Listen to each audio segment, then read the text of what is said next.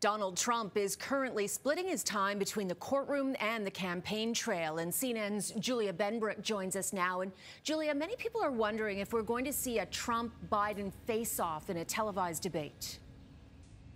We will see. I think that is still up in the air. Now, just recently, though, an unusual move by 12 major news organizations, and I should note here that CNN did sign on to this letter as well. They urged both President Joe Biden and former President Donald Trump to commit to taking part in debates ahead of the general election. And in it, they noted that presidential debates have played a vital role in American politics. They said that it's too early to put out, those official invitations for these debates, but that it's not too early for these candidates who think that they will meet the threshold, that they will qualify, to state that they are going to participate. So they're urging them to do so. As of right now, that first scheduled presidential commission debate is going to be in Texas on September 16th, and that's just 50 days before the presidential election.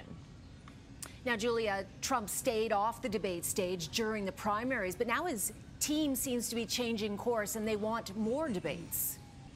That's right. It is a big switch from the primaries. During the primaries, Trump's opponents called on him regularly to debate, and he refused. In fact, he skipped all 5 GOP debates and sometimes participated in his own interviews or some other sort of counter-programming. But now they're calling on Biden to debate, and to debate soon. In fact, they sent a letter saying that anytime, any place, that Trump is ready to debate Biden. Now, Biden has not said, he's not publicly committed to debating, but he also hasn't ruled it out. He was asked by reporters about this last month, and he said that it will depend on Trump's behavior. Now, Julia, both Trump and Biden have a lot on their plates. Can you give us a sense of their schedule this week?